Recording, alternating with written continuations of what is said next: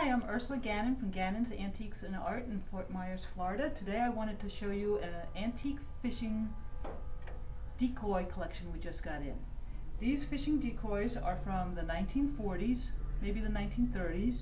They're all made out of wood and they were hand carved.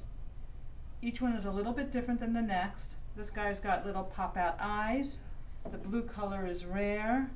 Some of them are signed by the maker. And then this little one that's actually a frog has the original jig stick, which is really nice to have.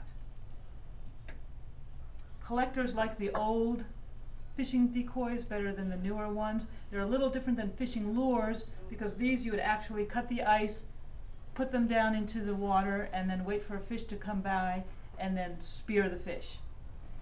Value on these is somewhere between $50 and $150 a piece. If you have fishing decoys and you're wondering what the value is of yours, age, condition, maker, some of them are signed, all those have to be taken into consideration for the value. You can go to our website, gannonsantiques.com, and see some closer up photos of these, or contact me and I'll help you out the best I can.